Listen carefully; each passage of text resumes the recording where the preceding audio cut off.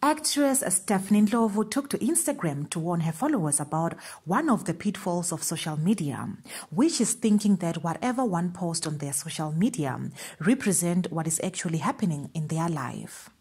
Hi T-Squad and welcome to the T-World. At T-Squad, Stephanie took a candid photo of herself and then captioned it this. This is me with having had exactly an hour's sleep today and about 2 to 3 hours every night for the last week. Apart from the Gucci bags under my eyes, I think I look like I'm on top of it all. At T-Squad, despite the hectic week the actress had, she was wearing a big smile.